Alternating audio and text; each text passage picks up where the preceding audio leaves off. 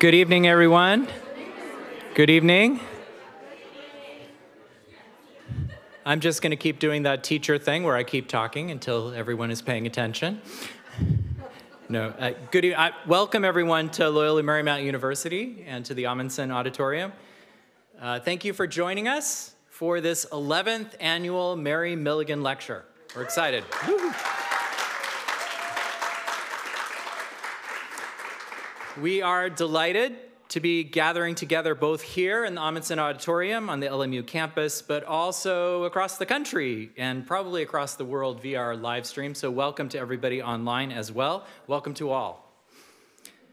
We want to begin by recognizing that the land we sit on is territory seized from the Tongva peoples, who in the face of settler colonialism continue to claim their place and act as stewards to these lands and waters as they have for thousands of years.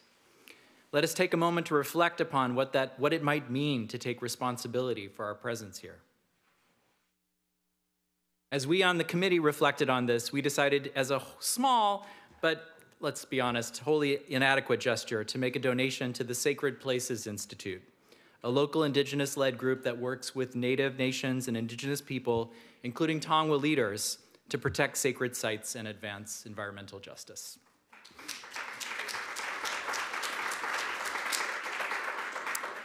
Regarding the live stream process, I just want to let those present in the room know that the camera is focused up here on the stage. So what our friends and colleagues see at home right now is mostly me. And fortunately, I am having a good hair day. My name is Brett Hoover, Associate Professor of Practical Theology here at LMU, representing the Mary Milligan Lecture Committee.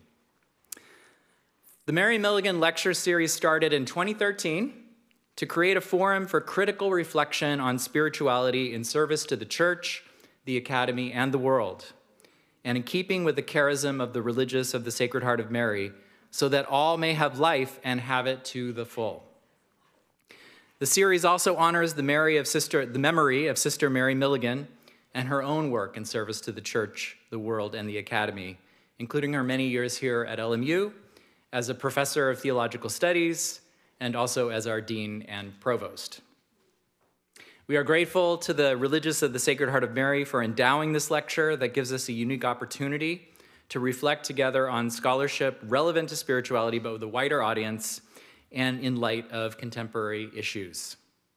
The world needs this kind of thing, doesn't it? Right? Yeah. In this moment where our world is torn apart by violent conflict in places like Gaza, Ukraine, Sudan, when fear-mongering, inequality, and polarizing divisions zap our energies here at home, at the moment when our very planet sometimes is crying out to us, we are fortunate that one of our founding and sponsoring communities saw fit to create this sacred time and space for us to think together. Spirituality and spiritual practice have long sustained human communities, especially in difficult times, binding us together, giving us hope, and showing us the way toward a life in abundance. According to our speaker for tonight, it was the spirituality of the man from Assisi, St. Francis, and his companions that offered a transformative vision of hope and abundant life to an imaginative group of scholars 8 centuries ago. She is convinced that vision redounds through the ages and offers us tools to confront our time's challenges, that we need, as your title reminds us, to reclaim Assisi once again. Before we introduce our speaker to take us on that journey, I invite us to appreciate those who prepared this sacred time and space for us, including the diligent behind-the-scenes work of many who are not going to appear on the stage. That includes the Mary Milligan Lecture Committee, made up of my theological studies colleagues Faith Sevilla, Tracy T. Meyer, and Committee Chair Layla Karst. So if you see them, thank them.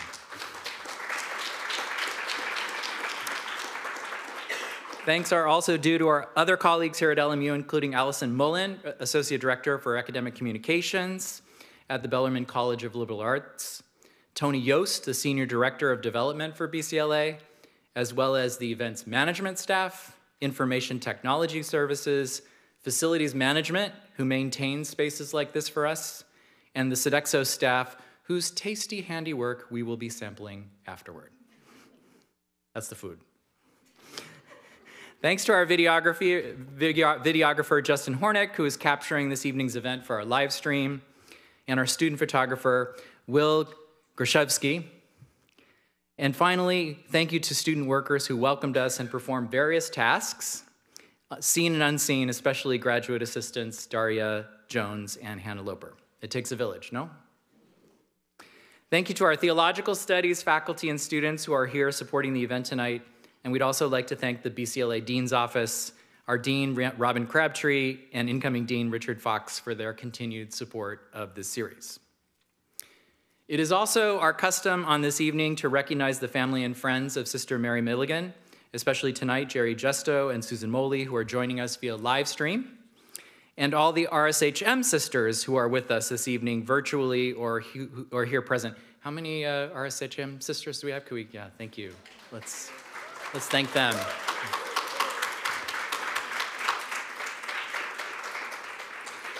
Without you, we would literally not be doing this at all, and certainly not doing it year after year. For our newer guests, the Religious of the Sacred Heart of Mary are one of the 3 founding and sponsoring orders of the university.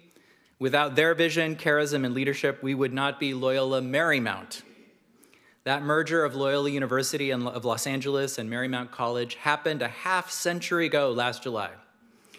And we celebrate how that brought together our 3 sponsoring orders and their heritages. Added to Loyola's Ignatian tradition was the rich heritage of the arts at Marymount College. Just count how many of those little Ignite posters have arts connections. And the call of the Sisters of St. Joseph of Orange to imagine a reconciled world. And let's face it, what kind of an impoverished thing would this university be in 2024 if it were still just a bunch of dudes hanging around?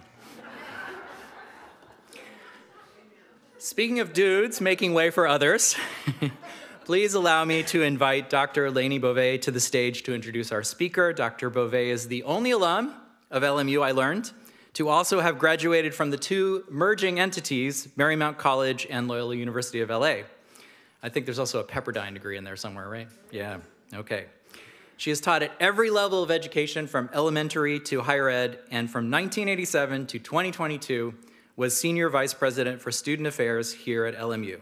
I also recently learned that she is a trustee at another Catholic university, which happens to be the institution of my wife, Mount St. Mary's. There are many, many honors and awards and leadership roles in higher ed, Lainey, but let me just present to you Dr. Lainey Beauvais.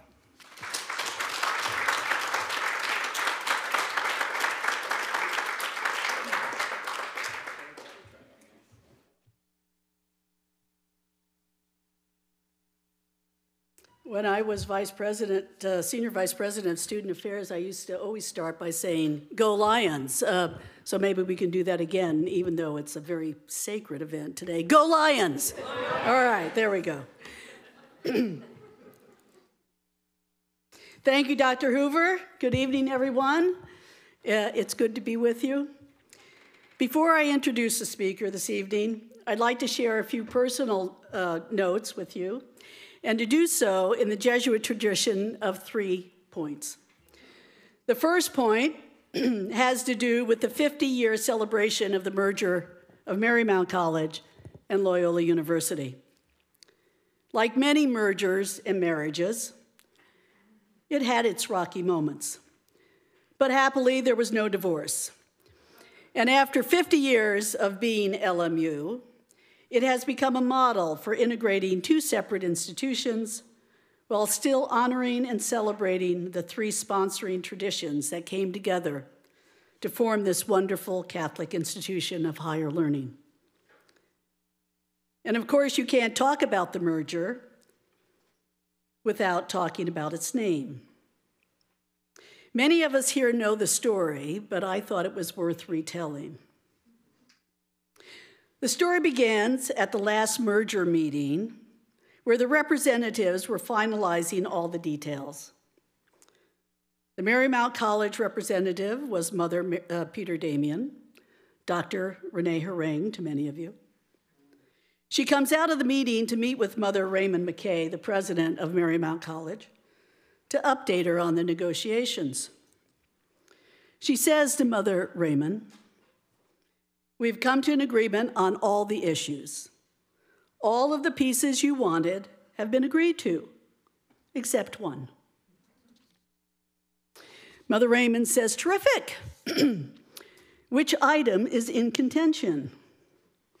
Mother Peter Damon calmly says, the name of the institution. They want the name to be Loyola University. Mother Raymond, equally calm, says, go back into that room and do not come out until the name is Loyola Marymount University. And tonight, here we are celebrating Loyola Marymount University and 50 years.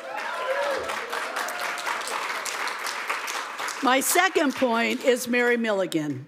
What an honor it is for me to be here celebrating the life and work of Sister Mary Milligan. When I met her in 1965, she was Mother Bernard Mary, and she was my Old Testament professor. What a remarkable woman she was. She was smart, gracious, strong, and quietly charismatic. She led a full and interesting life, teacher, theologian, superior general, dean of the Bellarmine College. And I had the joy of having her as my mentor and calling her my friend. And I wear red in her memory. My third and last comment here has to do with LMU. I came to this campus in 1968 as a senior at Marymount College and have spent much of my adult life here. Excuse me.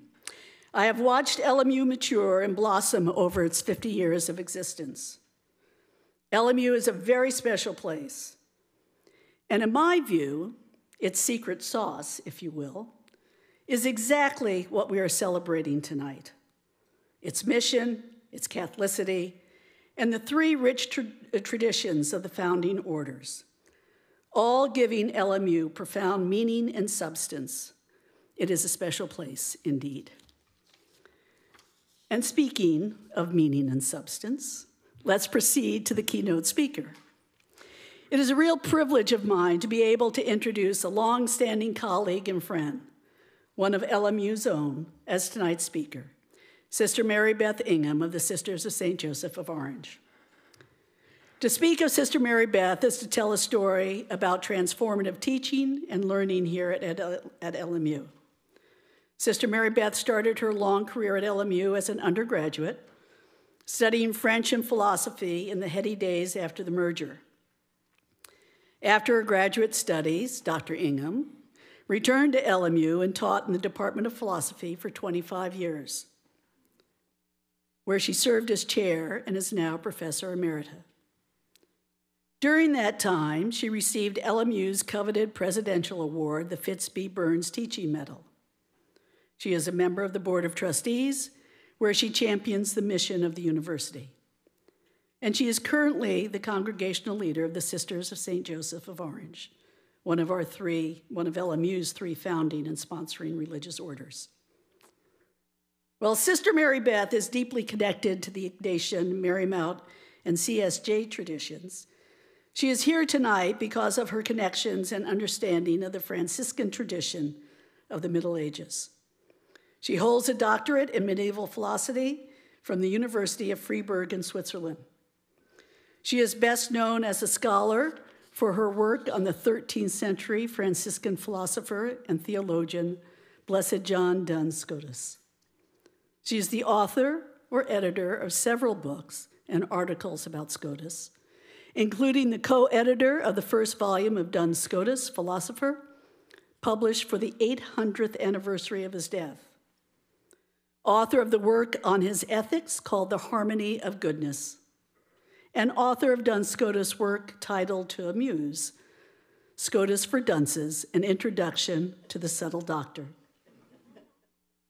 When Dr. Ingham retired as professor of philosophical theology at the Franciscan School of Theology, that is after she retired from LMU and before becoming the congregational leader, the Franciscans presented her with her own Franciscan habit, which is just about the highest honor you can get from the boys in brown.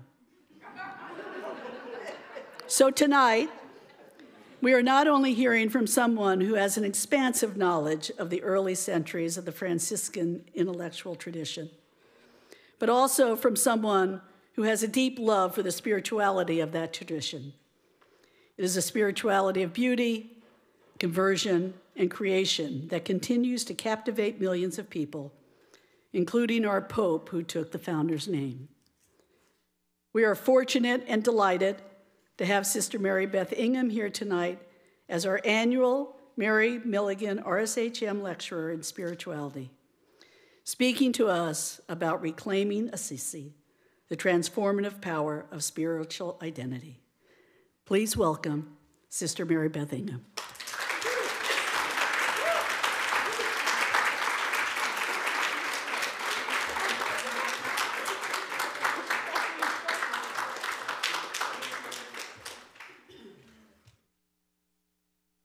Well, they're a tough act to follow, aren't they?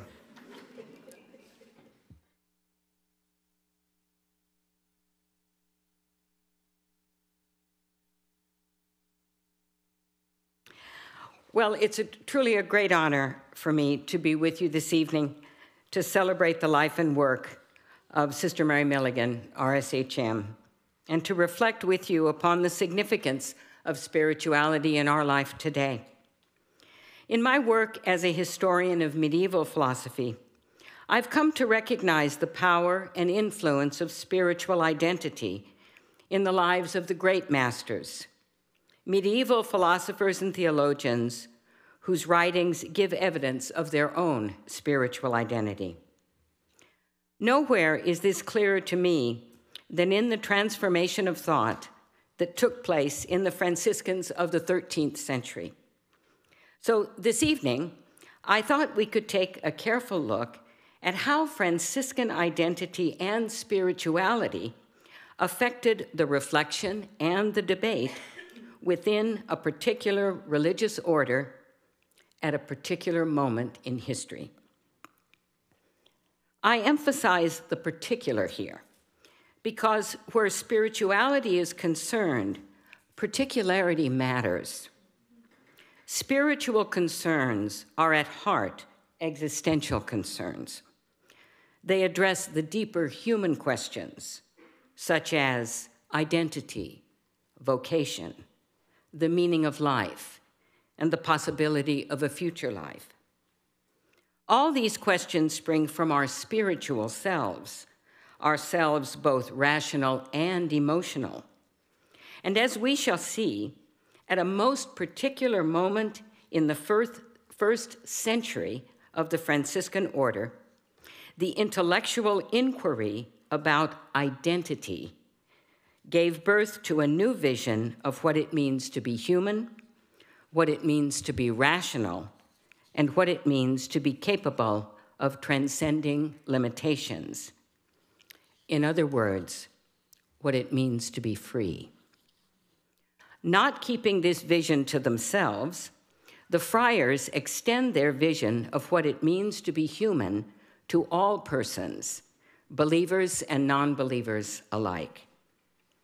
As I hope to show, this consideration of spiritual influence has implications for us today as persons of faith, as scholars, academics, students who seek the service of faith and promotion of justice.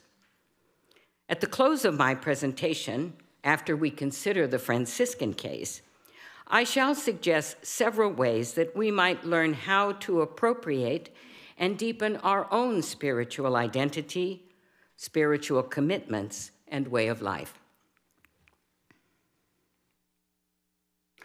So, what does it mean to consider the power and influence of spirituality on the intellectual life? In John Leclerc's classic study, The Love of Learning and the Desire for God, the Benedictine scholar presented his principal insight, that the intellectual ascent to truth and ultimately to wisdom plays a central role in the spiritual journey toward union with God. Throughout the centuries, scholars were grounded in a twofold love, that of learning and that of the divine. intellectual questions are themselves self-transcending rational activities, for they point beyond themselves to a greater reality whose contours are suspected but not fully grasped. As such, the so-called ultimate questions, the meaning of life, the nature of evil, the nature of God, and the possibility of immortality, are both rational and spiritual questions that point to the existence of answers we may not yet see clearly.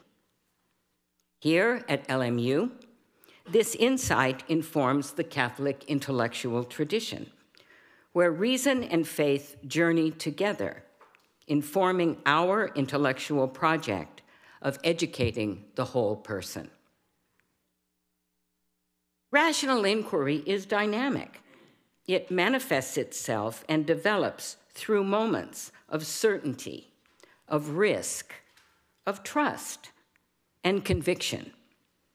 Authentic rational inquiry possesses a level of particularity and existential urgency. My inquiry matters to me. Hopefully, I do not isolate the operations of my intellect from other experiences, especially my emotional experiences. Now, this way of understanding the rational spiritual cuts at the heart of the ivory tower image of the scholar. And the case study we're about to explore makes this, I believe, abundantly clear. So let's turn now to a case study that reveals the transformative power of a spiritual tradition for intellectual inquiry.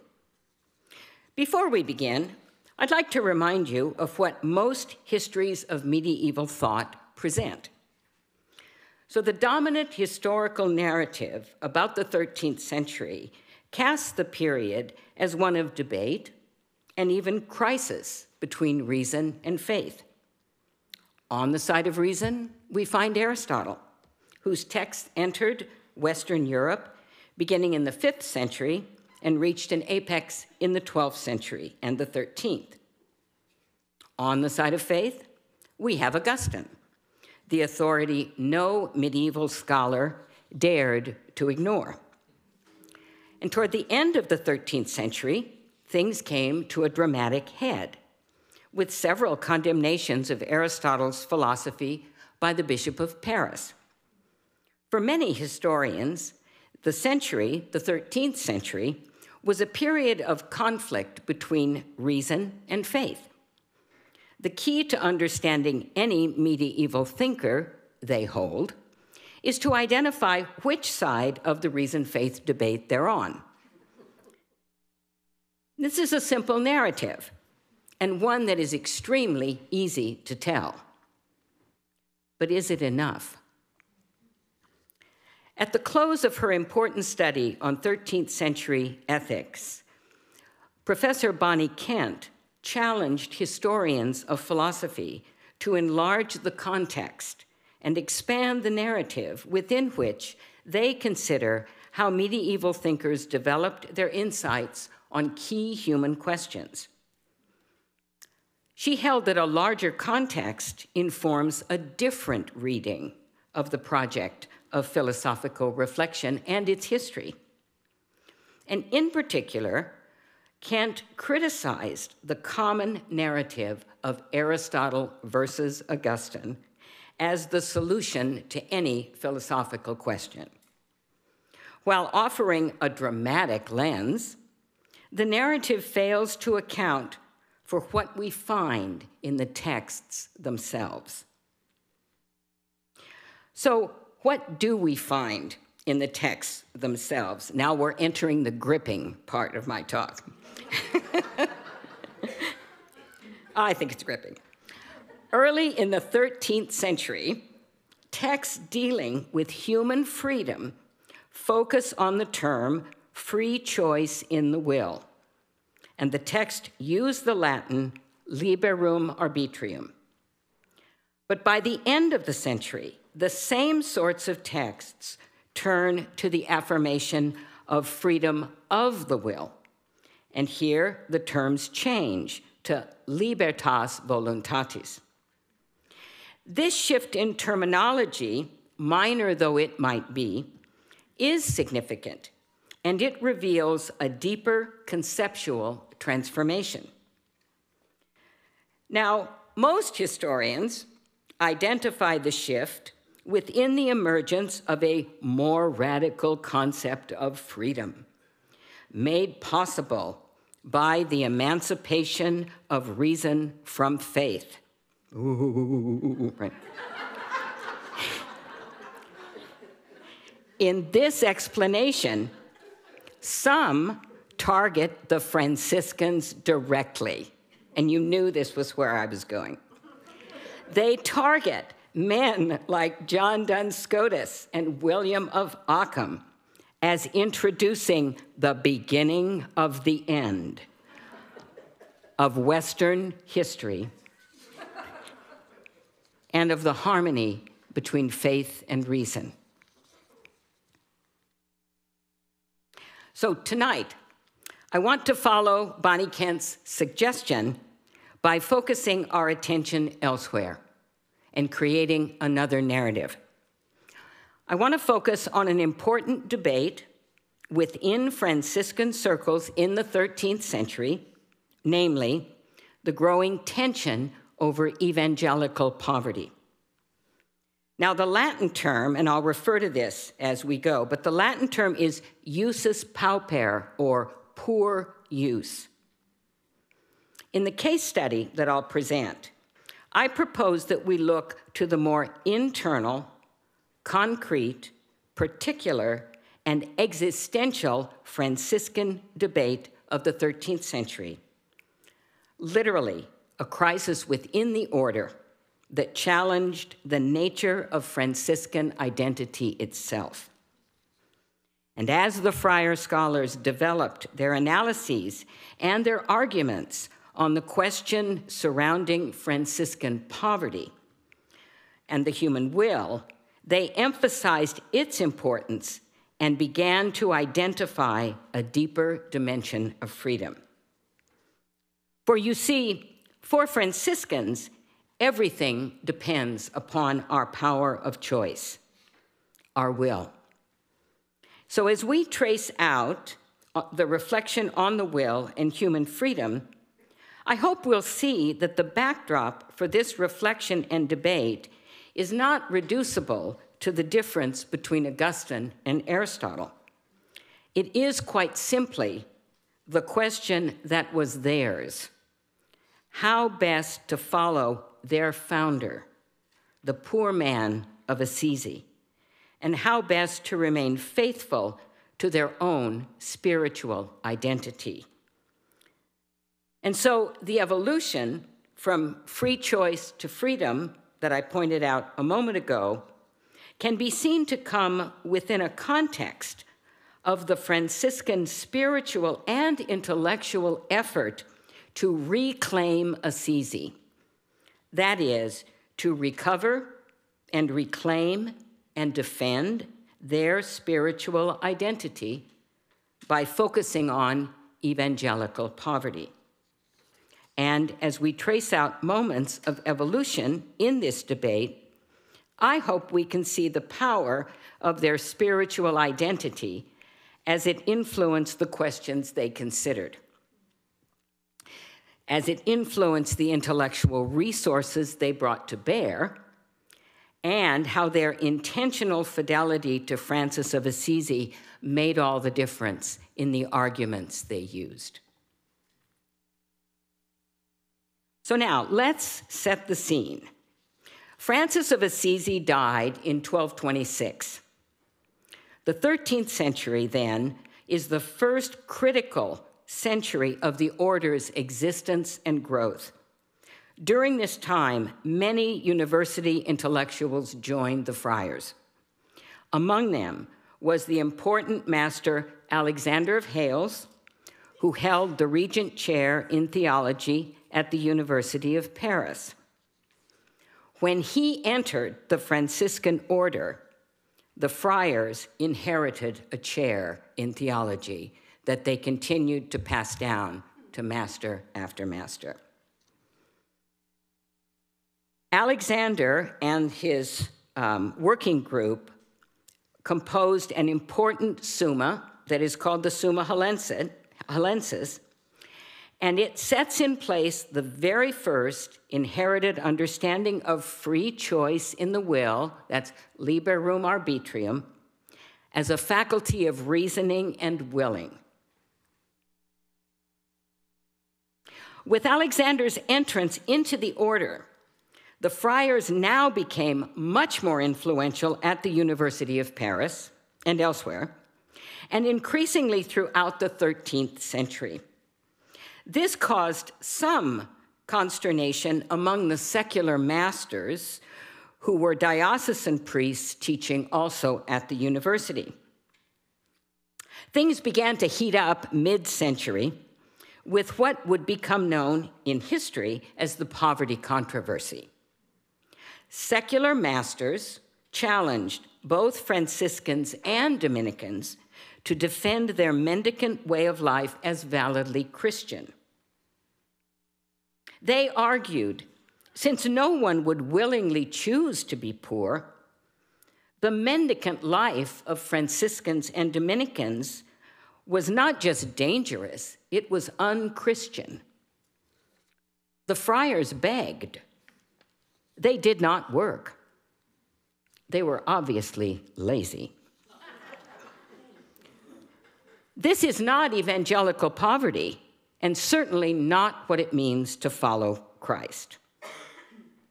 So as we would say today, them's fighting words. The critique struck at the heart of the friars' vocation, their own identity.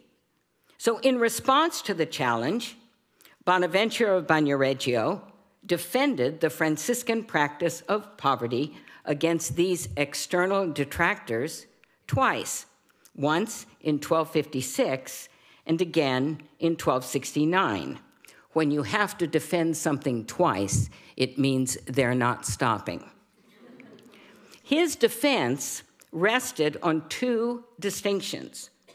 The first, between voluntary and involuntary poverty, and the second, between ownership and use.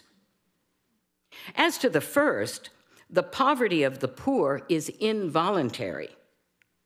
By contrast, the poverty of the Franciscans is voluntary. Second, and this is important for Bonaventure, the friars do not own anything.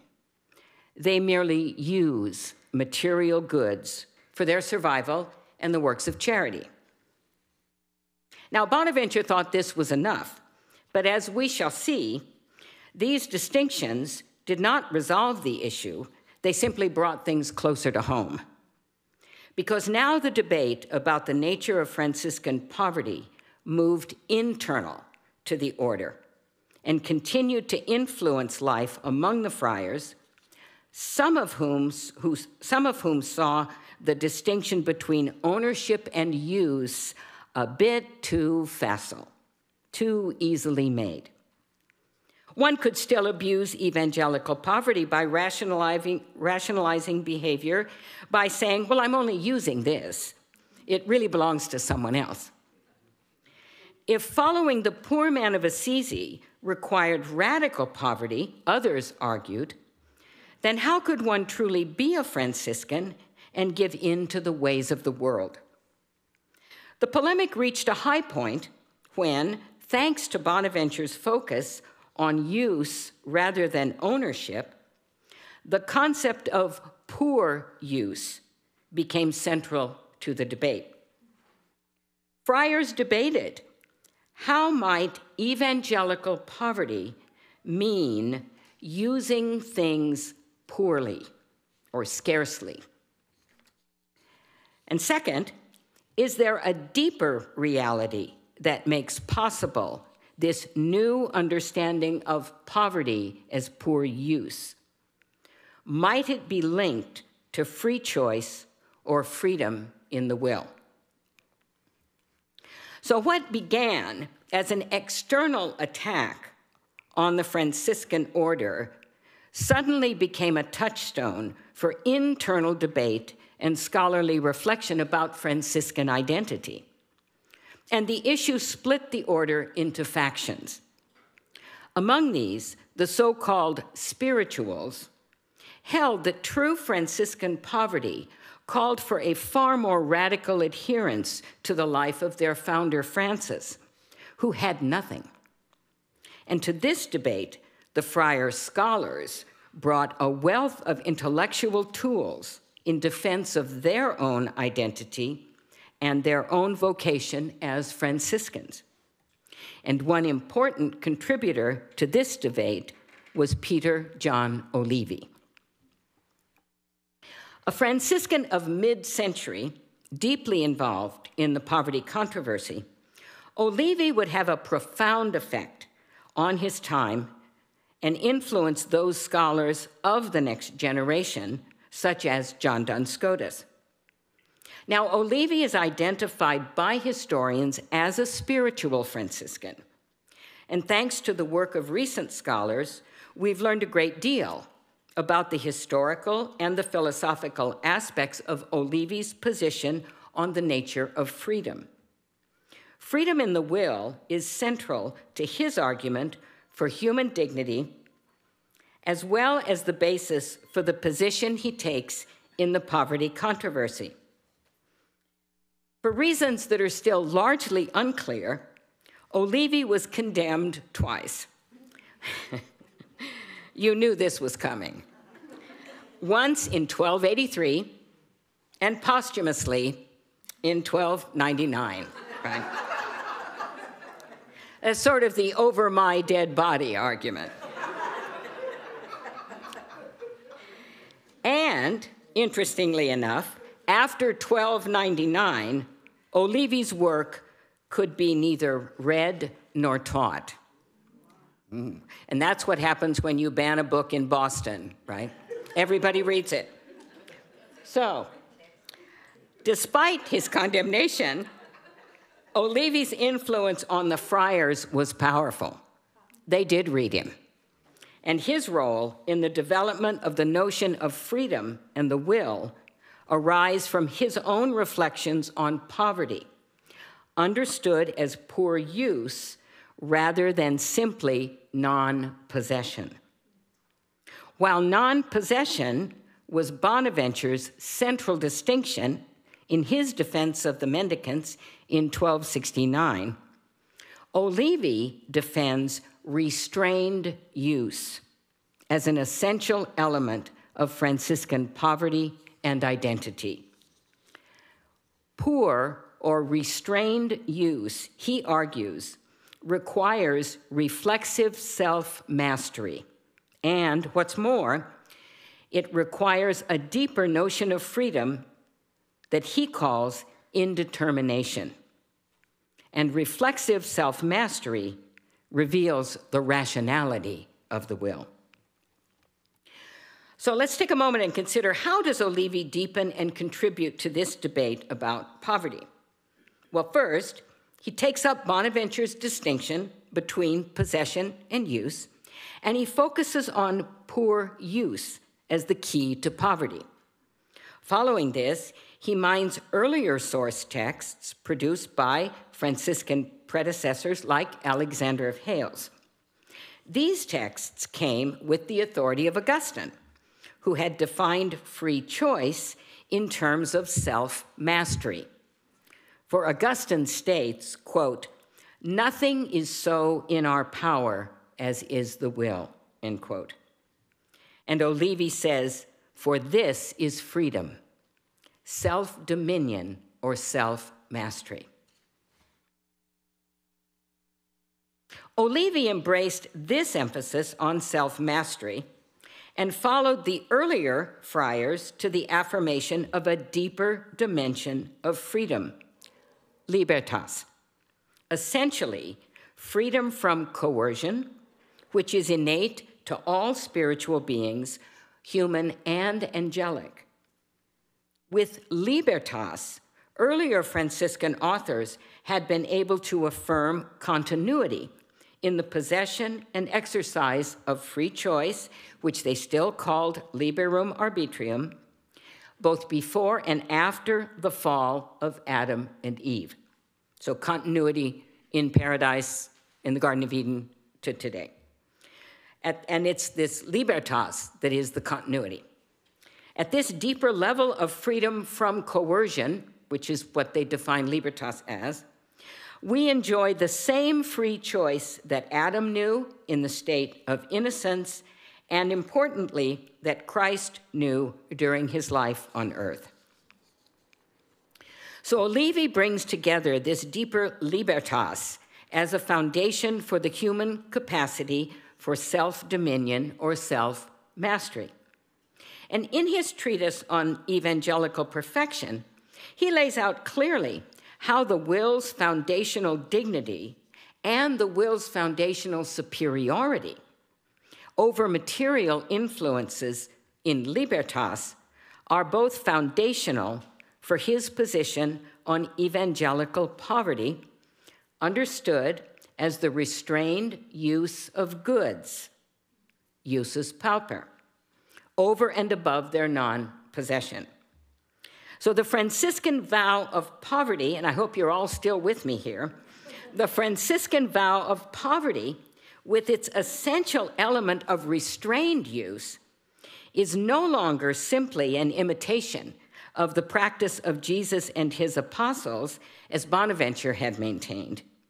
It is also, Olivi argues, importantly, perfective of all human persons. So I'll say that again. Usus pauper, restrained use, Olivi argues, is perfective of all human persons. And in point of fact, Olivi says, usus pauper, the restrained use of goods, defines the highest perfection of Franciscan poverty and freedom. This state, Olivi argues, conforms to the natural human will considered according to its original rectitude. Now, the source for this rectitude lies within the will itself. And here it's the deeper freedom from coercion, libertas, whose presence enables the will to master itself. This dynamic power for self-mastery can be experienced by anyone according to two different registers. First, in acts of self-restraint, and second, in our independence from compulsion or coercion. So there's an outward-focused freedom and an inward-focused freedom. Both express, Olivi argues, the will's natural freedom, libertas, and demonstrates a twofold superiority of the human person over the order of nature and all natural causes. For Olivi, our natural state of reflexive self-mastery was lost when innocence was lost. Thankfully, the vow of poverty, now completely identified by him as poor use or usus pauper, provides the sole therapeutic remedy. Poor or restrained use, the practice of Franciscan poverty, enables us to return to our original innocence and rectitude, a state of complete self-mastery, rational, with restrained use of the goods of the world. And Olivi defends this Franciscan way of life as that life which helps everyone recover human excellence in all its fullness, its breadth, its length, and its depth. And the truth of these assertions, Olivi argues, is discovered immediately via personal reflection and attention to my inner states. In other words, anyone, and I think giving this talk during Lent is so appropriate because of what I'm about to say. Anyone attentive to an inner struggle to master their desires, to perform a difficult task, or to resist external pressure is immediately aware, he argues, of her innate dignity as a being capable of self-mastery. Throughout his argumentation, Olivi appeals again and again to our immediate, existential, and particular awareness of our acts of self-mastery with several concrete examples. And the first is the moment of personal conversion when I love an enemy. It is often the case, he argues, that we experience an act of conversion towards someone who is our enemy. At the moment, they are our enemy. So we don't love them now, we've made them a friend. They're our enemy, and we choose to love them. At a particular moment, we find we are able to love someone we had previously feared or despised. And anyone able to do this, he argues, to refrain from one act, which is aversion to someone we dislike, and to move toward another act, loving that person despite the natural aversion. Anyone able to do that possesses the power and dominion over themselves in both modalities of free action, to stop fearing and to turn toward love.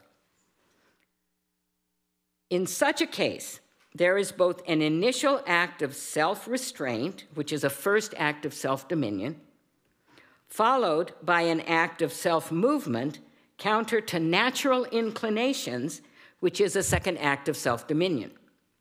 This second act, he argues, requires mastery over my appetites and against those inclinations toward which I can restrain myself. And this, Olivi concludes, is what is meant when we speak about the freedom of the will, libertas voluntatis, the freedom to love my enemy. It is a freedom to follow the gospel mandate of forgiveness. Such capacity for self-restraint, he affirms, is most certain and evident to anyone attentive to their inner states. And this capacity depends upon the deeper capacity for freedom from coercion that constitutes the natural dignity of the human will. Are you with me? Okay. Here is Olivi's argument for self-mastery. It is based upon immediate self-awareness and reflection. But how does he do more than just affirm the existence of a deeper freedom that he uses to explain the self-mastery required? Well, you'll be happy to know, here's where the angels come in. Oh, you were wondering. Yeah. Olivi reaches into the tradition to identify a minor detail found in earlier Franciscan texts, which was the analysis of angelic choice at the moment of their creation. We, like the angels, are spiritual beings. We possess a freedom from coercion, from external determination. And this freedom is libertas. A deeper freedom. It undergirds the act of choice to explain how, at the very moment of choice, I am aware that at that same moment, I could have chosen otherwise. The existence of this deeper freedom, tied to our nature as spiritual beings, explains this immediate act of self-awareness. He would say, if it weren't there, we wouldn't notice it. Free choice, originally identified as an act of self-mastery by Olivi, now reveals that deeper freedom, libertas voluntatis, which is independent from coercion. The debate about the nature of Franciscan poverty, where our story began, now reveals that poor or restrained use depends upon a deeper spiritual grounding of the very freedom we share with angels. Olivi's focus on the freedom of the angelic will demonstrates how important his defense of freedom at the moment of choice is for his defense of vowed poverty, Franciscan poverty, as poor use. Paying close attention to this act of self-awareness offers the deepest and most evident proof that we ourselves are, like the angels, capable of acting independently of external determination. And this freedom in the will he calls indeterminatio, undetermined by anything else, so that the will can determine itself.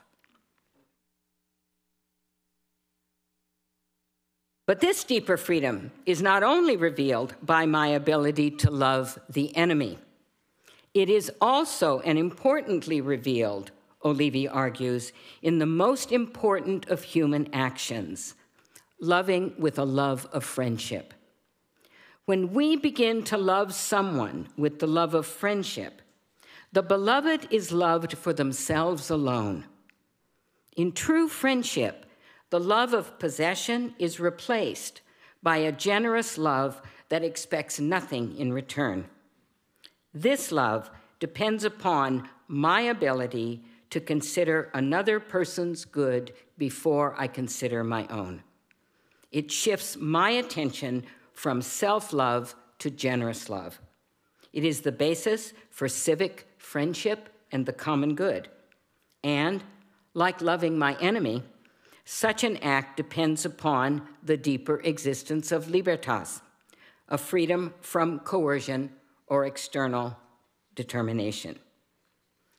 As the earlier Franciscan masters had done, Olivi highlights our rational capacity to shift from loving something or someone according to the category of benefit for myself to the higher category of intrinsic value. Recognizing in another a value beyond myself requires that I have access to this higher order of value. It also points to my capacity to restrain and regulate myself relative to the two orders of self-benefit and intrinsic value. The order of value, where we discover true justice, is accessible to those beings who are equipped with freedom. This type of freedom, both freedom from and freedom for, constitutes the dignity that is ours. And Olivi reiterates what is at stake here. It is not simply the ability to love goods of intrinsic value for their own sake. Rather, it is my ability to restrain myself from one way of loving someone to move toward a more generous way of loving them, to love certain goods in a new way or a different way. And this is an act of conversion, a conversion in love. And as I was writing this, I was thinking of that great movie, Bill Murray's movie, Groundhog Day, where you see he actually goes through the transformation that Olivi's talking about. I think it took a long time, but he made it through. So without such freedom in the will, which Olivi, interestingly enough, he calls it both liberum arbitrium, he calls it both free choice, and he calls it freedom of choice, libertatem arbitrii. If we didn't have it, he argues, no friendship, whether among humans or with God, would be possible. Human society, as well as religion, would be impossible, as would solidarity and commitment within voluntary human associations, such as religious orders, whose members profess poverty. Indeed, without the will's freedom, Olivi argues, we would be nothing more than intellectual brutes. And Olivi concludes that no one of sound mind would dare conclude to the pessimism and the intolerable falsehood by denying the will's freedom. You know, I won't address the issue of artificial intelligence, but there's a real argument here against any consideration that artificial intelligence is anything other than artificial. It's not rational, because it's the will that's rational, and we'll see this as we continue. So Olivi's arguments illustrate how the poverty controversy, which began with an external attack on the Franciscan way of life and continued to an internal debate within the order, opened the way for a deeper reflection on the nature of free choice and the conditions that make it possible. These conditions include both innate capacity for self-mastery and the deeper dimension of freedom, libertas, we share with the angels. So by emphasizing poverty as poor use, usus pauper, and not simply non-possession, Olivi was able to analyze acts of self-restraint and recast freedom as the most rational element in human nature, and, importantly, the condition sine qua non for following the gospel command to love our enemies and to love one another as we have been loved. So in defending his own Franciscan identity, Scotus sorry, Freudian slip there. Olivi both affirms human dignity and holds up the ideal toward which everyone, not just friars, should strive: to recognize and experience fully the deepest freedom we share with angels, libertas, with Jesus Christ, and with Adam and Eve prior to the fall. I have to say, you know he would show up. Olivi's work inspired that of John Duns Scotus, who takes up the argument for self-mastery and uses the same case of angelic freedom to explore more fully our experience of self-mastery. Now, unlike Olivi, Scotus argues that we have not lost the capacity for self-mastery through the sin of our first parents. Now, with his claim that we possess a native capacity for self-mastery or self-restraint required for the vow of evangelical poverty, usus pauper, Scotus begins to search more deeply to uncover the metaphysical conditions within reality that make this native capacity possible. And he finds these conditions in an unlikely place: Aristotle's metaphysics. He uses the Aristotelian text to identify and defend a deeper freedom at the heart of reality, all created by God. And Scotus argues that there are only two fundamental causal realities: nature and will. Nature causes automatically. Will causes freely. In this way, I hope we can see how Duns Scotus grounds metaphysically what Olivi had defended by means of immediate self-awareness. As Olivi did not, Scotus draws heavily on Aristotle's distinction between rational and irrational causes. If, he argues, as Aristotle states, irrational causes are automatic and possess no capacity for self-restraint, then, get ready, the intellect is not a rational cause, and only the will is the rational cause. For the intellect acts automatically, is unable to restrain itself, and moves in a determined manner toward the answer, like a computer program. Scotus, more strongly than Olivi, emphasizes the will, the human will, as sole rational potency, unlike any other power we possess or any other power in the universe. And, like Olivi, Scotus appeals to an immediate act of self-awareness that at a given moment of choice, I might have acted differently or not at all. So the will's indeterminacy, its freedom from external coercion, becomes the foundational piece to the act of self-restraint and self-mastery essential to the Franciscan vow of poverty. So we've focused on a particular debate within a particular spiritual family in order to trace and appreciate why the Franciscan affirmation of a will that is rational undergirds the human capacity for self-restraint, ordered loving, conversion, friendship, and generous self-gift. In other words, the energies within our will that make poor use possible also explain self-restraint, conversion, friendship, and generous self-gift. What's more, for Franciscans, these activities just mentioned reveal that it is the human will and not the human intellect that is the seat of what it means to be rational. Our choices, our behaviors, our actions are the locus for rationality, not our capacity for abstract thinking, computation, or processing information. And this final assertion paints a portrait of the fullest realization of the Franciscan and indeed the human vocation.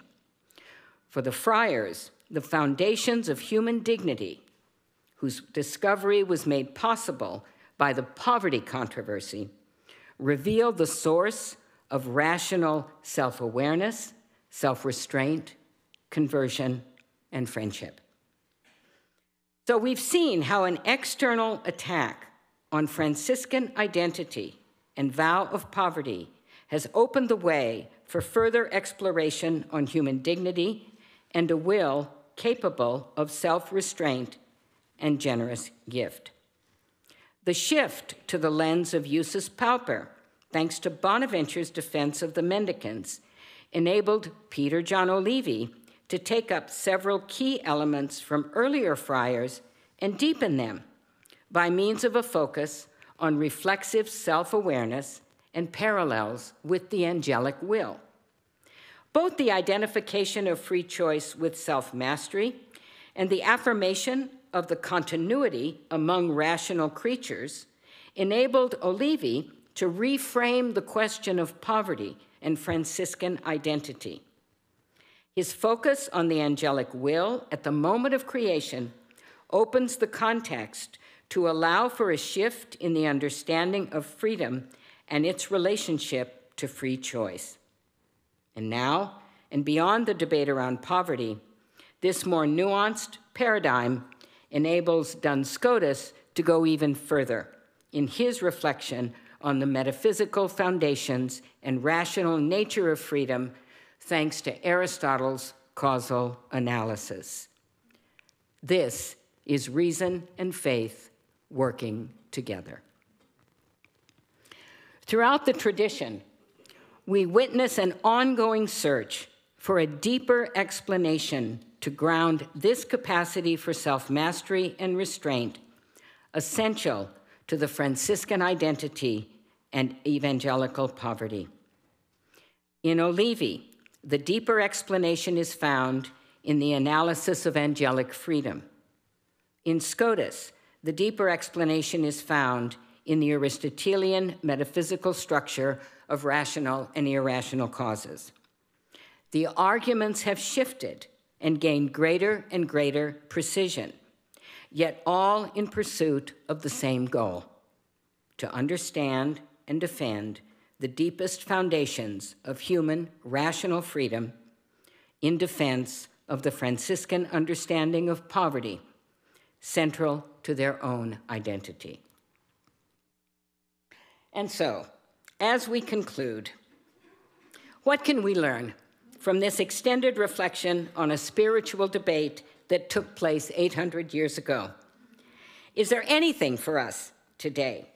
Well, I think we can identify 3 areas for further reflection. First, the Franciscan contribution to our understanding of freedom and its connection to self-mastery and poor or restrained use.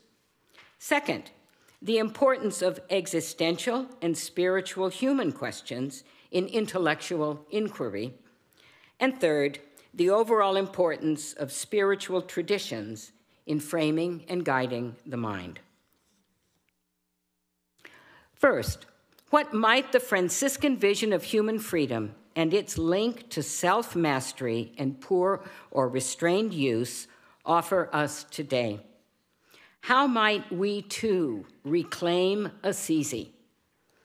We live in a world crushed by the overconsumption of us all, and in a society torn apart by division, by tribalism, driven by hate rather than love. The Franciscan reframing of human freedom as self-mastery and restrained use offers us a way to consider human freedom in service to our beautiful earth, our common home. In this moment of global crisis, guided by Pope Francis's vision in Laudato Si and Laudate Dominum, how might we better grasp our rational responsibility to live simply, to consume less, to care for the environment, and to live in solidarity with one another, especially the most vulnerable? Likewise, how might the vision of human freedom that Franciscans offer help us respond to the call of Fratelli Tutti, seeing ourselves and others differently? Might it help us better understand that the rational capacity for conversion offers us all the opportunity to love our neighbors and love our enemies, even when they are still our enemies, people with whom we deeply disagree? How might we reconsider how we view one another? How might our approach to civil discourse be guided by a greater notion of civic relationship and civic friendship? How might we deepen our human solidarity? How might our own self-image be renewed through a reflection on our own agency, our own choices, and our own ability to shift our ways of thinking and acting? Second, when we study thinkers of any historical period, do we see them guided by their own existential concerns? Do we see questions in the abstract, or can we consider the particular, personal, existential questions that inform the lives of men and women like ourselves? How might we better understand that in every age, ultimate questions like our own ultimate questions drive our inquiry, influence the choice of how best to approach and solve problems, and inform our solutions? Do we think of the past as a time, a glossy time when intellectuals engaged in beautiful ivory tower thinking, devoid of any spiritual inspirations or questions, withdrawn from the world, outside of conflict and debate? As we consider those questions that matter to us today, might we be more like them than we realize? And finally, how might this particular case of Franciscan spirituality, identity, and poverty inform us about the power and influence of a spiritual tradition like our own in framing, developing, pursuing questions, and guiding the entirety of intellectual inquiry? For what are our questions today, and what are our students' questions? Where might we touch the existential impact? What does the love of learning and the desire for God bring to our lives today, right now, here at Loyola Marymount? Where is our Assisi to be reclaimed? What particular intellectual gifts and spiritual gifts do our traditions, do we all bring to the promotion of justice in our world by the service of faith?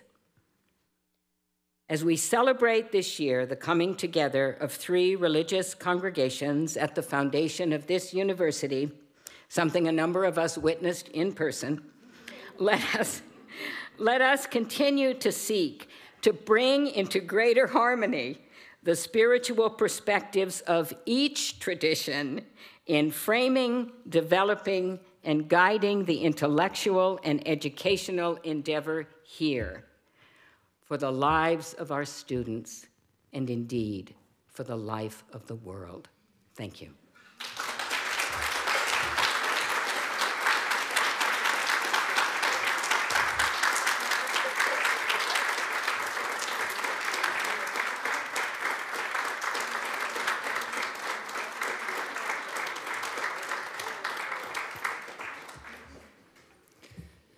Thank you so much, Mary Beth. What a beautiful and rich journey from Peter John Olive and angelic freedom to overcoming our consumption and divisions, and then back right here to LMU and the traditions of our 3 founding and sponsoring communities. So thank you for that. To respond to Sister Mary Beth, we are fortunate to have Sister Mary Janino of the Religious of the Sacred Heart of Mary and Dr. Nancy Pineda Madrid from our faculty. Sister Mary Janino is a member of LMU's Board of Trustees, the former provincial superior of the R.S.H.Ms, as well as a former member of their International General Council. She serves on boards for the South Central Los Angeles Ministry Project, or LAMP, and the Coalition to Abolish Slavery and Trafficking, or CAST, which I think is well known to a lot of us. Her BA in History and MA in Pastoral Studies are from sister Jesuit institutions, Santa Clara University and Boston College. Much of her pastoral work has been in leadership, including in various roles for the Archdiocese of Los Angeles and organizations dedicated to social justice work. Nancy Pineda Madrid is T. Marie Chilton Chair of Catholic Theology in the Department of Theological Studies. Her PhD is in Systematic and Philosophical Theology from the Graduate Theological Union in Berkeley, and her Master of Divinity degree is from Seattle University, another Jesuit institution. And she also worked in pastoral leadership for the Archdiocese of Seattle. She has won too many awards to mention, has given lectures on 4 continents, depending on whose definition of continent you follow. And she is the author or editor of several books and many articles, most famously on the sin of feminicide and on the communal nature of our salvation, which is the topic of the annual convention of the Catholic Theological Society of America this year, and Dr. Pineda Madrid is currently its president-elect. So I'd like to ask our 2 respondents. Sister Mary, will you be first? Okay, you're going to be first. Dr. Nancy Pineda Madrid will be first.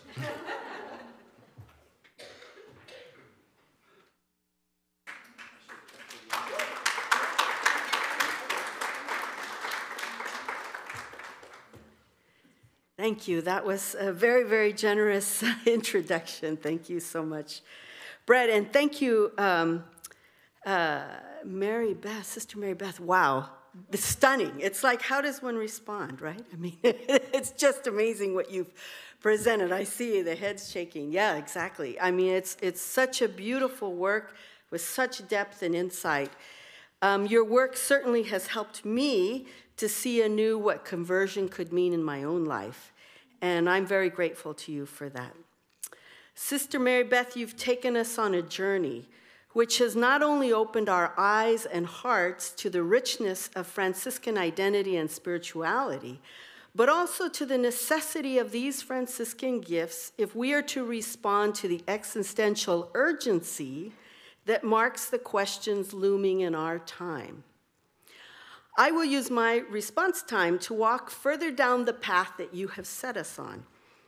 These questions, I'm going to respond to 2 themes and present some questions on these themes. The first one, the human will as the seat of what it means to be rational. That really captured my imagination, and so I want to reflect with you on that.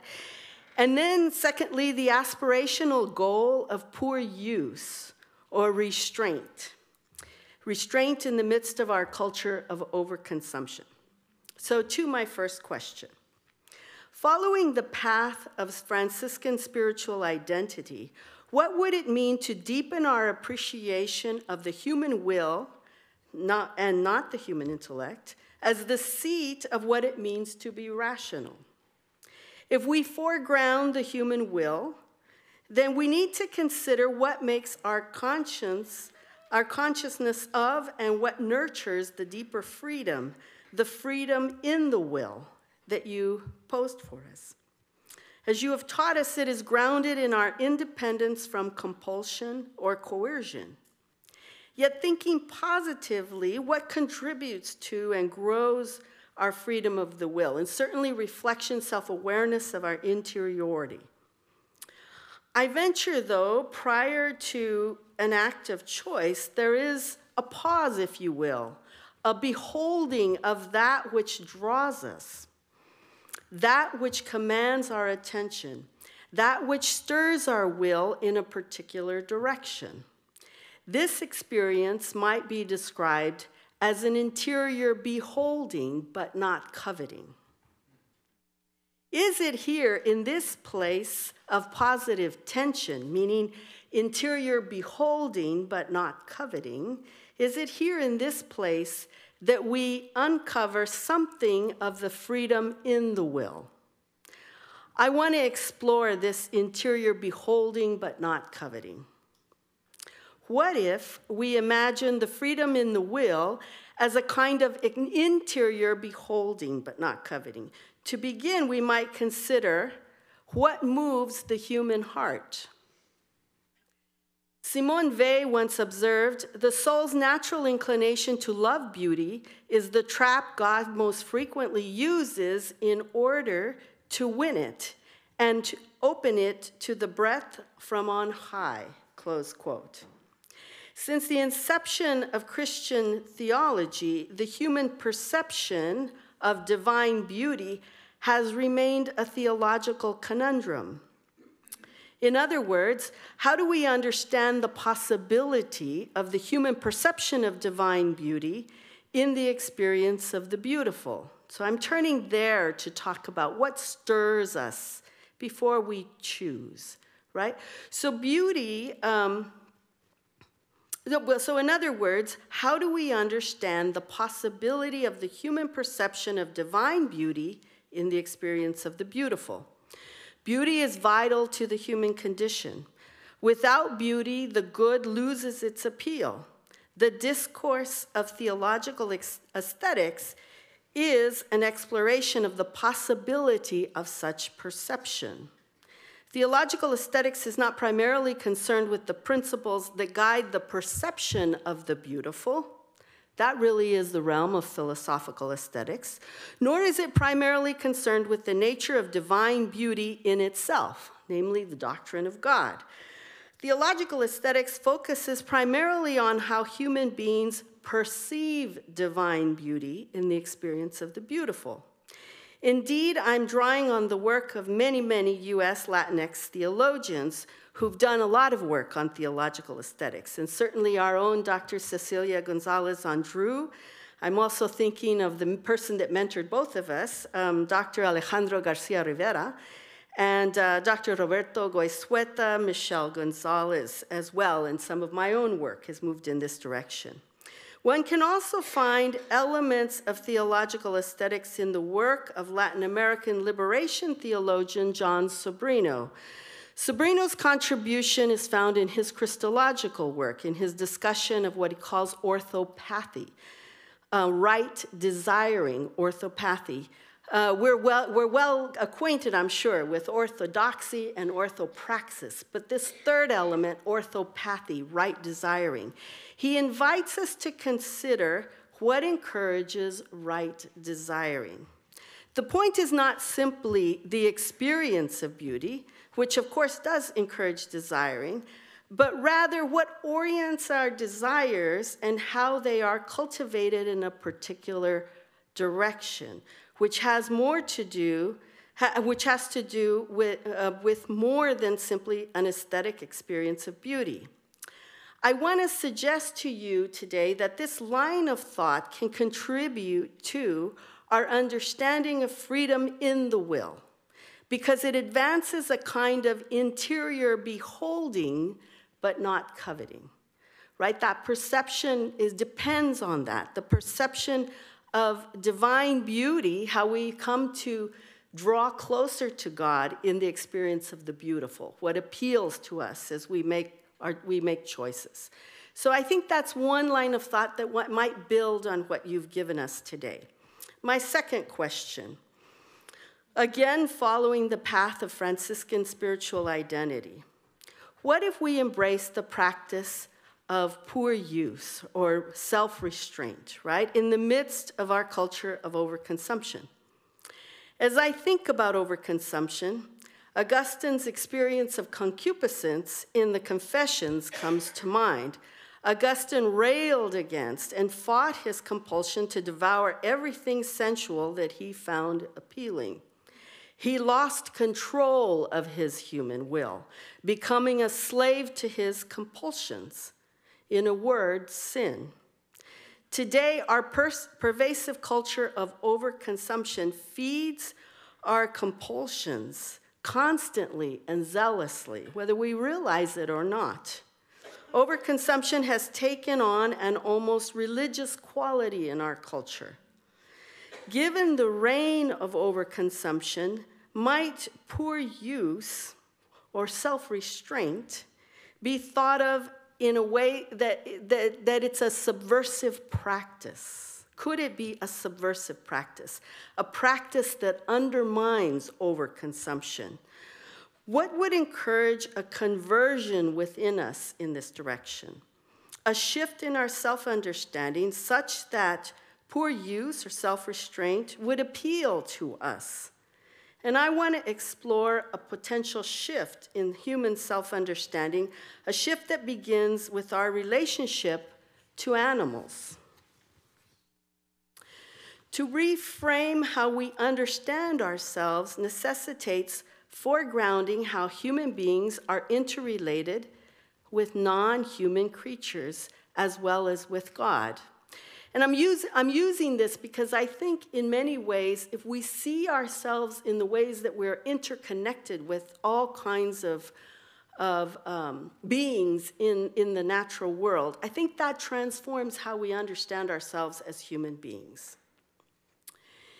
Indeed, it is to recognize that the love of God, we have to recognize that we have much in common with other beings that are non-human creatures, as well as our interrelationship with God. Indeed, it is to recognize that love of God requires no less of us. We have to recognize these relationships.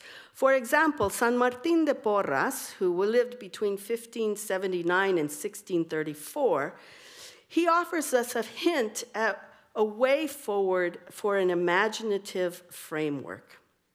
After all, he was known as the St. Francis of the Americas. Recall that San Martin was a mulatto, his father being a white Spaniard of noble birth and his mother a freed black slave. Both of his parents guided his study of the art of healing and medicine.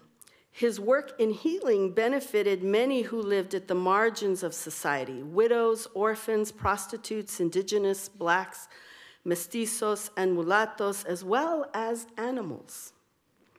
A new way of thinking about human beings and other creatures comes into view with an account of San Martin offered by Fray Fernando Aragones. He writes this about San Martin. One of the Dominican friars in San Martin's convent walked into a room near the kitchen to find a strange sight. At the feet of San Martin were a dog and a cat eating peacefully from the same bowl of soup. The friar was about to call the rest of the monks in to witness this marvelous sight when a little mouse stuck his head out from a hole in the wall. San Martin, without hesitation, addressed the mouse as if he were an old friend. "Don't be afraid, little one. If you're hungry, come and eat with the others."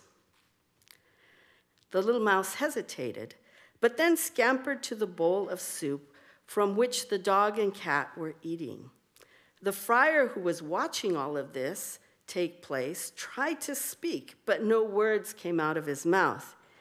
Before his eyes, at the feet of the mulatto San Martin, a dog, a cat, and a mouse were eating from the same bowl of soup, natural enemies eating peacefully side by side.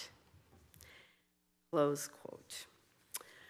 Differences among various animals, among human beings, and truly among all species created by God does not necessarily lead to our becoming antagonistic to one another, for all species share a deeper bond. Writes Alejandro Garcia Rivera, and I quote, "We are bound in a common friendship. Each of us is, after all, a criatura de Dios, a creature of God. Our creatureliness becomes the basis for sharing our resources.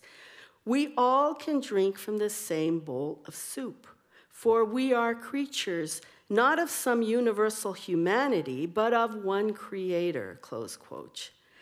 By drawing forward this notion of criaturas de Dios, Garcia Rivera invites us to think more deliberately about the ways this idea may suggest a reframing of humanity's relationship to non-human creatures and to the Creator. What if being a creature of God was the fundamental self-understanding of human beings? Would this not affirm the deeper bond that human beings share with non-human creatures? Might this give way to understanding our place within the natural world and not apart from it? Might this serve to encourage us in a practice of poor use or self-restraint? That it's not all about me and my kind, it's about who we are together, and the who is bigger than simply the human community. A practice of self-restraint. I think this is one piece of it. We need to think outside the box and to be imaginative about how we are all criaturas de Dios.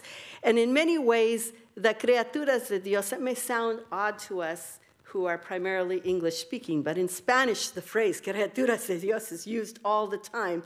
And often you will hear mothers refer to their children as a criatura. And so human beings are understood as creatures alongside many other creatures in this world. And I think that can function, that idea, that image can function in a way to support a subversion of our drive at overconsumption.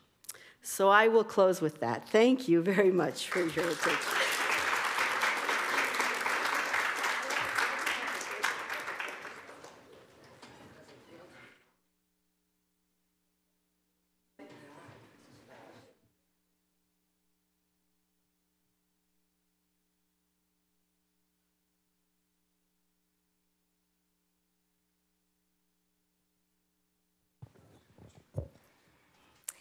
I was humbled to be asked to respond to Mary Beth's presentation, as the world of the Academy is beyond my recent experience. Mary Beth, a renowned scholar, known for her profound thinking, which she aptly demonstrated this evening. I appreciated her many insights and the opportunity to reflect on the transformative power of spiritual identity, particularly in light of reclaiming Assisi, which I believe can be influential in shaping a spiritual identity capable of transforming our world today. Mary Beth references the 13th century Franciscan dialogue on evangelical poverty as an example of shaping Franciscan spiritual identity.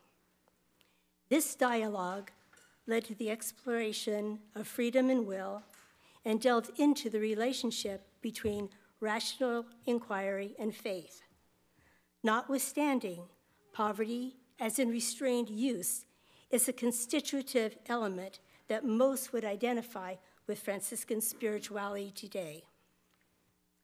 Other elements that one would clearly associate with Franciscan spirituality would be praise for the beauty of creation and celebrating the harmony of the universe, seeing God's goodness and encountering God in all creation, acknowledging the relationship and interconnectedness of all, following the gospel of the self-emptying and compassionate Jesus, the commitment to justice, service, and solidarity with the poor, as well as the virtues of simplicity, humility, joy, and gratitude. Reclaiming these aspects from Assisi and allowing them to influence our spiritual identity and lives could be a tremendous power for change. It is not widely known that the religious of the Sacred Heart of Mary in the West were different from our sisters in other parts of the world. We were first introduced to theological studies through a Franciscan lens. In other areas, it was the Jesuits. Our initiate was in Santa Barbara, and the Franciscan fathers were our professors and chaplains. Their spirituality and worldview resonated with our charism and mission, influenced the shaping of our spiritual identity. The Jesuits and Ignatian spirituality played a significant role in our continuing education and ongoing formation. In her text, Mary Beth reminds us that spiritual concerns are existential concerns. She refers to Bonnie Kent's challenge to historical philosophers to enlarge their context and expand the narrative when developing insights around key human questions. I recently read a book, Dancing in God's Earthquake, which invites us to be open to a transformation of thought, an examination of faith that leads to action for justice. Reminding us of the context during which the sacred texts were written and religious practices emerged, Dr. R.S.H. addresses the critical issues of today and invites us to reframe key human questions for our times and to embrace a spirituality that leads to the transformation of institutions and systems.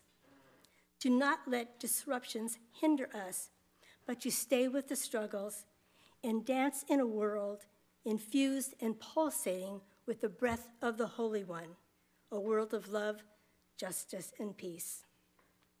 I mention this book because I think there have been earthquake moments that have called us to conversion, called us to enlarge our context and expand our narratives.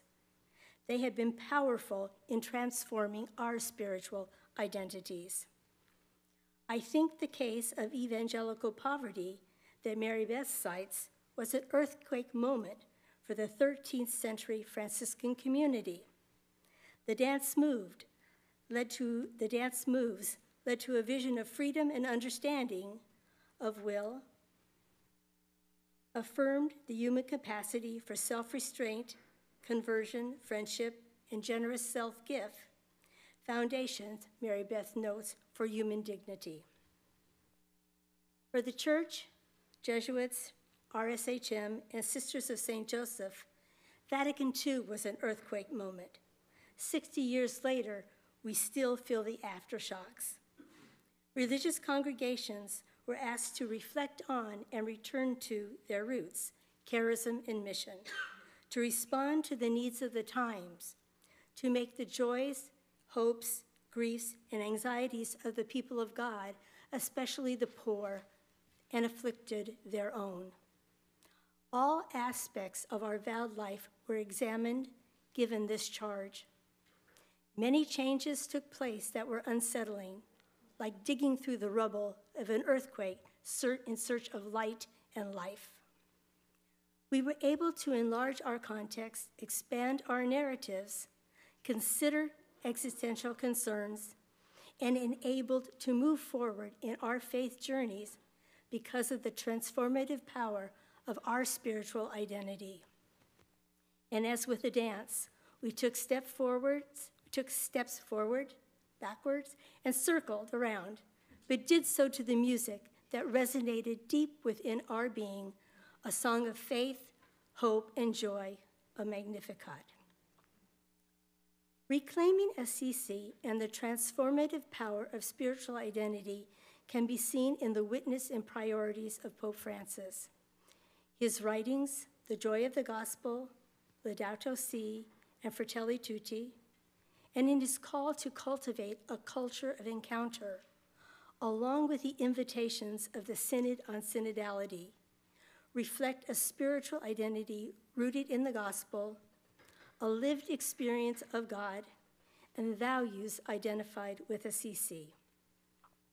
We see in his pontificate an emphasis on encountering God in all persons and situations, appreciating the beauty of creation, and taking responsibility for our common home. The call to embrace all as brother and sister, expanding the human community to the exclusion of none. Listening deeply, entering the dialogue, allowing ourselves to be influenced by the other, building relationships and bridges of friendship that close the wide divides among us. He invites us to walk together, firm in faith, at the service of justice. Simplicity, humility, integrity, love, mercy, faith, hope, and joy, values that we are urged to cultivate, are readily identified with Francis and Assisi. If these qualities shaped our spiritual identities, what power we could unleash for the transformation of the world. Not without controversy, Francis has created shockwaves in his efforts to reform systems and examine long-held notions and mores within the institutional church. He has not shied away from broadening the context or addressing and facilitating dialogue around the key human questions of our times, decrying all that diminishes the face of God revealed in creation, the human person, and community, injustice, war, violence, poverty, while at the same time promoting justice, peace, reconciliation, compassion, and life with dignity for all, lifting up the role of women in church and society. With steadfastness, grace, and dignity, Pope Francis takes those intricate, artful, captivating, and sometime dramatic steps that are akin to the dance of his native Argentina to lead and lend direction in these complicated and challenging times, and does so with joy. We too at LMU have had our earthquake moments. 50 years ago, Loyola University and Marymount College merged to form Loyola Marymount University, not only bringing women to the campus with different worldviews and perspectives, but bringing together traditions of educations and the charism, mission, and spiritualities of three religious communities.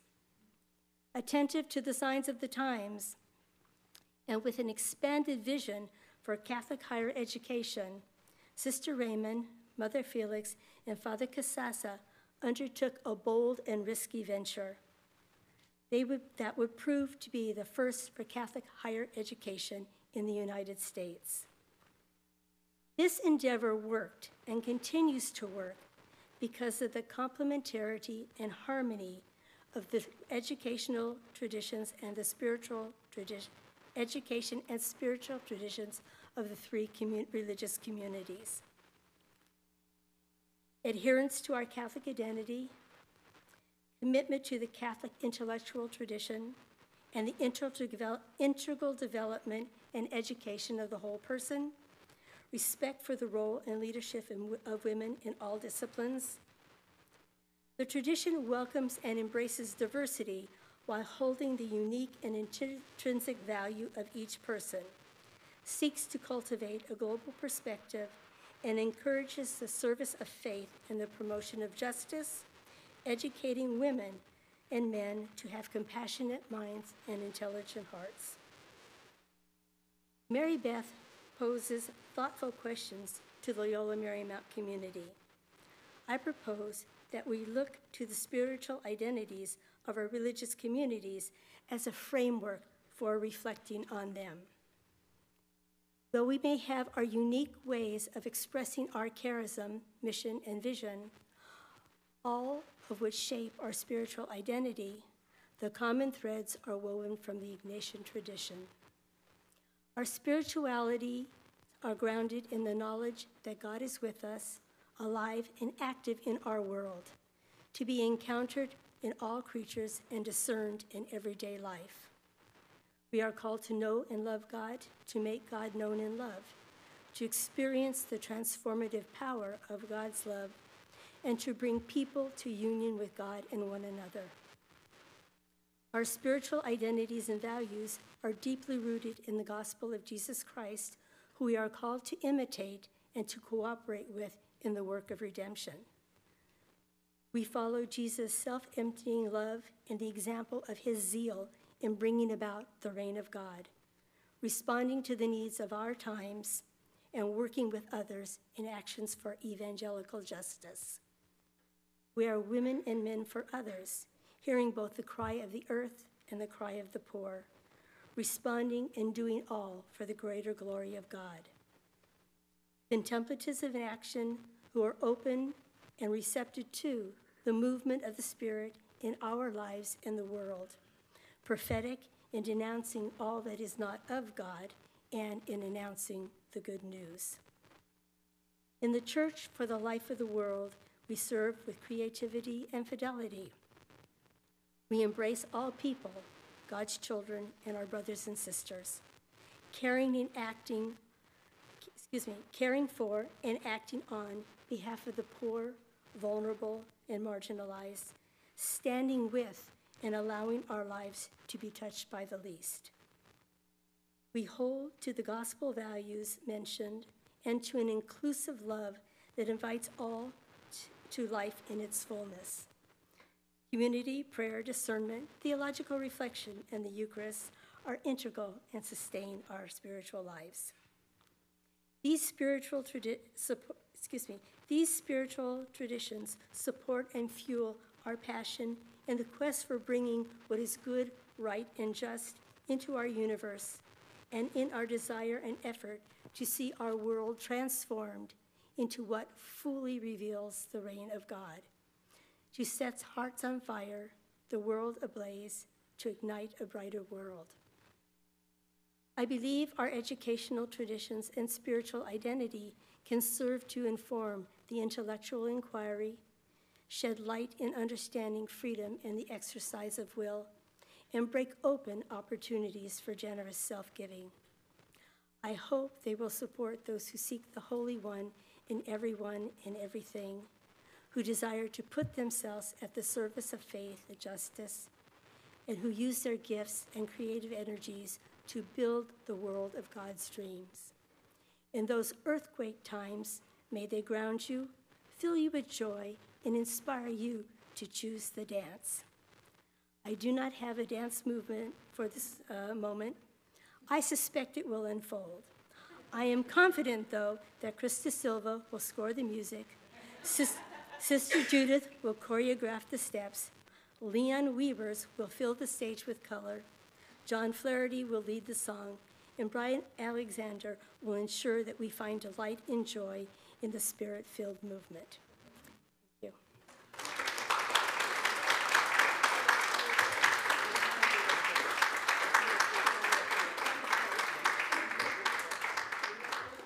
Please join me in once again thanking our speakers. Sister and Dr. Mary Beth Ingham, Sister Mary Janino, R.S.H.M, and Dr. Nancy Pineda-Madrid. Thank you all. I'd like to invite, sorry, I'm charging ahead. I'd like to invite Dr. Tracy Tiemeyer to present our gift. Thank you, and I would like to invite Mary Beth to come across the stage and stand at the easel with Layla. So as a small token of our gratitude, we would like to present you with a limited edition print of LMU Artist-in-Residence Will Pupa's Veritas Filia Temporis, Truth is the Daughter of Time. Thank you for sharing your time with us and journeying with us to truth.